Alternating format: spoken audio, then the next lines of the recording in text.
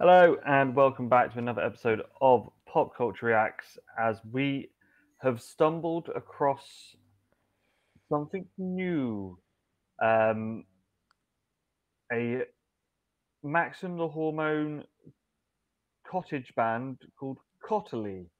Yes.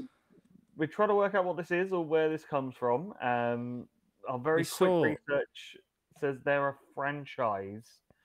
I mean, this will time us for when this actually comes out, but when we saw it'd been out a month. We were just talking about a bit more on the channel, and UI spied it, so we went, oh, new song, and then yeah, we started to dig, and digging was actually quite hard, but yeah, as you say, like the only thing we've been able to find is that they're a franchise band, so potentially there's other tracks out there, and we're not massively sure what a franchise band is.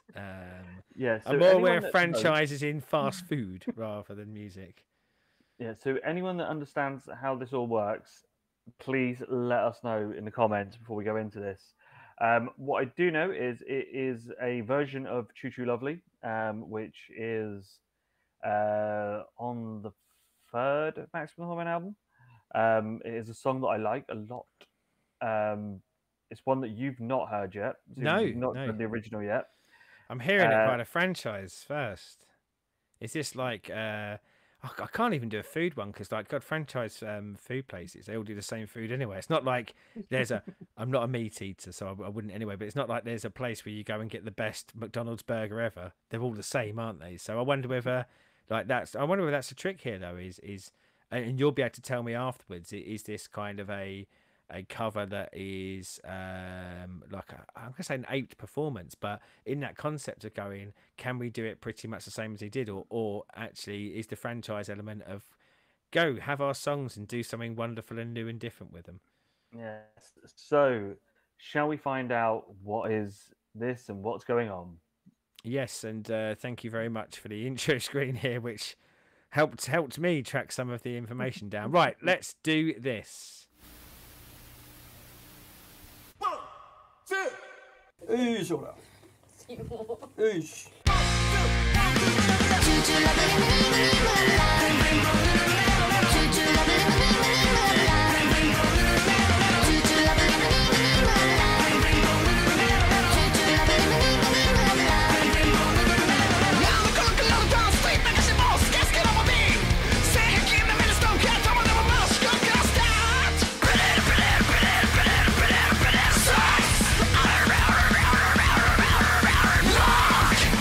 Get you,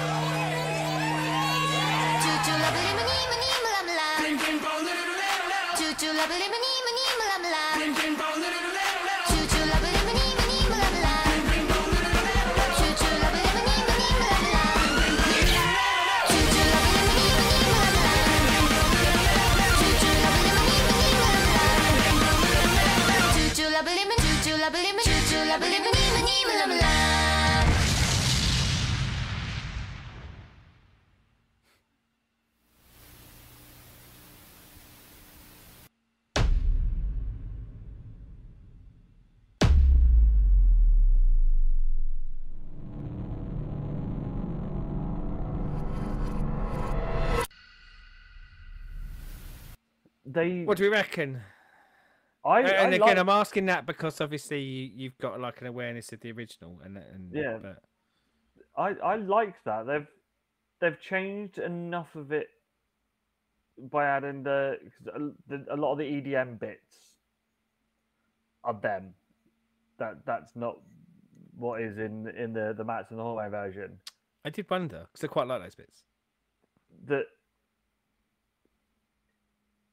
it's a take on it, and it's doing it, but changing it just enough that I really like that, and I'm intrigued by this to the point of I want to find out more about this Cottelee and why have I not heard? Why of are they only just being thrust into your life? Yeah, I mean, I would say, comparatively, that there were parts of it where I was kind of going, oh, I wish I wish I'd listened to the Maximum The Hormone version first, I guess, but not to the detriment of this. I really enjoyed it. I thought it was really good. And I can see the kind of Maximum The Hormone DNA throughout, like where it transitions in and out.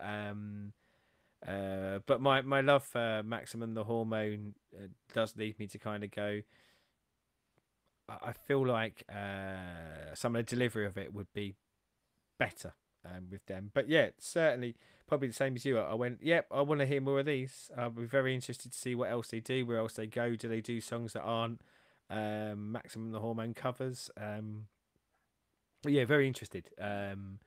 I just kind of really like the style. I think I'm going to use the term flitting, which is a term I don't use very often, but flitting between kind of musical genres, singing styles, etc.,